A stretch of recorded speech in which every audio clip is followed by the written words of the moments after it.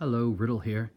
I wanted to welcome you back to my channel and show you a project that I was working on just before I fractured my foot.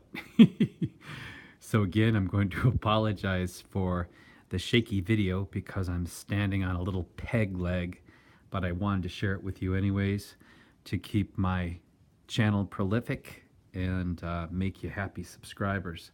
So all of these posts for this trellis I created, which I'm going to grow a passion fruit vine on, came from the forest. These are all redwood trees that were already dead. And I cut the trees down, and then when I cut them, I imagined them being a certain height, about 8 feet, and then I wanted them to be really solid, so I gave them an additional 1.5 feet at the bottom. I sunk them directly into the ground using cement and stone to create kind of a French drain effect, and then did the best I could to get them the same height, which was the hardest part of this process, believe it or not. Not the spiderweb details, but getting the posts even, because I'm on a hill that's kind of like this. So getting them as even as possible was tricky. Then, after I got them posted, I created my spider webs. Now this isn't completely finished yet. I used a pneumatic nail gun, which made the process a lot easier, and I tried to collect branches from the forest that, if you noticed, already are curved, which gave excellent detail and a really webby feeling instead of just straight sticks. So if you have the option to use either sticks that are still alive that you can put a slight bend into, or if you can find sticks with a slight curve for your outer bars, I would recommend that.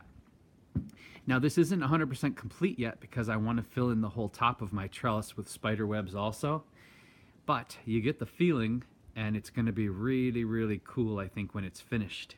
I'm going to try to wobble out here and turn around so you can see the trellis looking toward the house.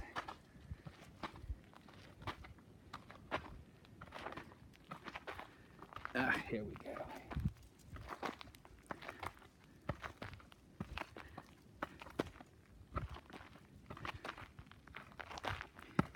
I think it looks pretty cool. I can't wait to get the top filled in. Doctor says 6 weeks, no pressure on your foot, but I have a feeling I can't handle that.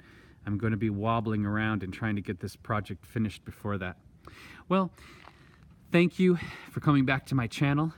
I hope you find my channel cool, and if you like my quick, interesting, money-saving videos, please subscribe because it helps, and share my videos with other people.